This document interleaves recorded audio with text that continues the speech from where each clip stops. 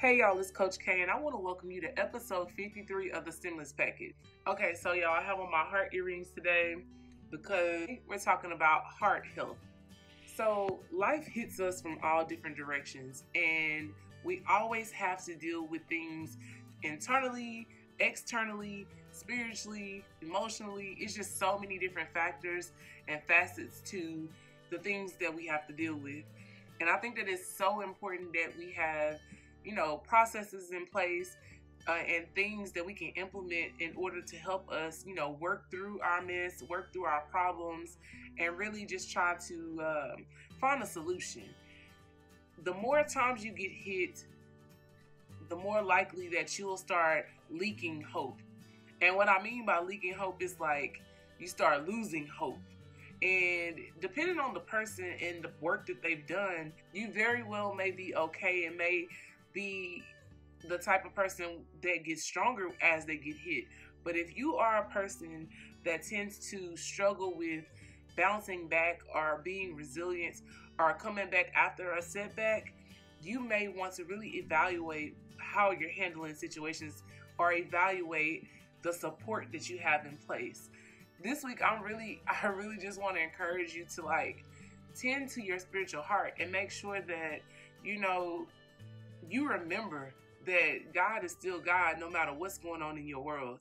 And although you may be getting hit, you may be losing strength or losing hope, as long as your hope and your confidence and your faith is in God, He can replenish anything that you lost. Oh, and as the kids say, He gonna give you that and add tax to it, right? I just really want you to understand that nothing in life is stronger than God, and nothing is stronger than love either. I think that we do a great job tending to our physical health. Like, our heart health is probably very good when it comes to the physical.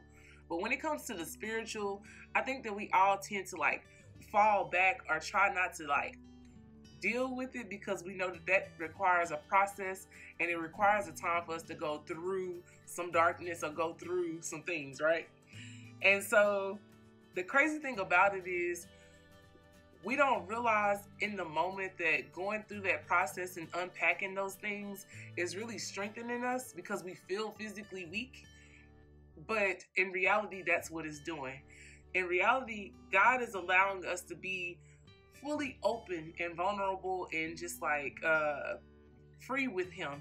And when we do that, when we allow God that kind of access and we are really just honest with Him, He's able to help us understand how to deal with those things and extract the value from the lesson, right? We put too much emphasis on the physical when we need to put more emphasis on the spiritual. And basically this week, I want to encourage you to take a look at your life and make sure that you are dealing with the things that you try to sweep under the rug. Also, make sure that you are implementing processes and things in your life that'll help you unpack that toxic stuff so that you won't be carrying that around with you. The mental battles that we have in our head stops us from actually living. It stops us from actually doing whatever it is God is calling us to do. It distracts us. So the quicker you handle that, the more you put emphasis on being well across the board, physically, spiritually, emotionally, mentally, the better your quality of life will be. And I just want to also remind you that nothing you've been through, nothing that you have experienced is too hard for God to deliver you from or conquer. So He's bigger than everything. He's got more love in His pinky than the world has. He has more strength in His pinky than the world has. And it's like, He is the ultimate source. So whatever is stripped from us, just know that God is there and God is able to recover, replenish, and restore anything you've lost. So go to Him, always ask for His wisdom, always ask for His grace and mercy, and continue to live from abundance. God loves you so much that He wants you to be strong in heart, strong in body, strong in spirit. He wants you to be cohesive across the board and really live a life of abundance overall, just a life of abundance. And that's in everything, not just in tangible things that you can touch. That's in your spirit and in your joy. So this week, y'all, really focus on evaluating where you are and how you're feeling, and understand that your faith does not lie in physical things. Your faith lies in God.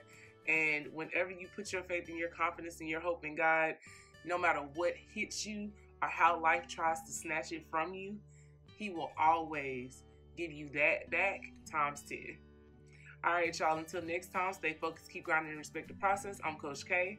I love y'all, and I pray that y'all have a great week. Be sure to come follow us on all social media platforms at Level 27 Coaching, and also come by our website and subscribe to our Spark Plug Club at www.level27coaching.com. All right, love y'all. Talk to y'all next week. All right, bye.